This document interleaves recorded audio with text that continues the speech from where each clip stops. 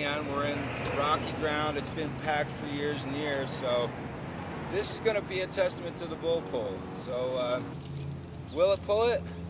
Let's find out. Here we go. So we put it one time through the D-ring, wrap it around, put it again through the D-ring, and this is an absolute safe application for me. Now you can see I have plenty of pushing of power.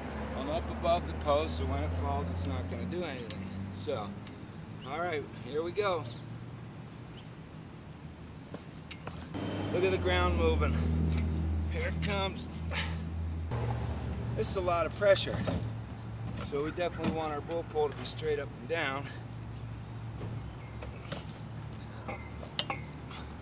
Alright, what's happening here? So what was happening was, as we're pulling, this edge was hitting the edge of the bull pull and we were going nowhere. As you saw, we came to a stopping point. So we're going to have to make a flat spot for the bull pull.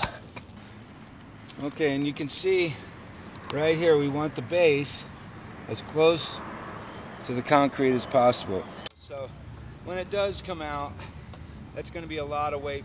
So that there again, we're just going to let the bull pull go with the pipe. Here it comes.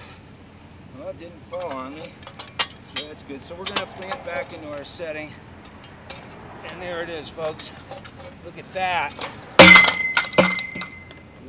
So for all you folks out there that wanted to, or requesting to see if it would pull concrete, this is really amazing. It sure can pull concrete. You can see that is one heavy solid piece of concrete. That was buried almost 2 feet down in the ground. But at the angle, at the slope, with the no slip, double wrap chain, I myself was able to get this out. No harm to the tool, of course, and no harm to me.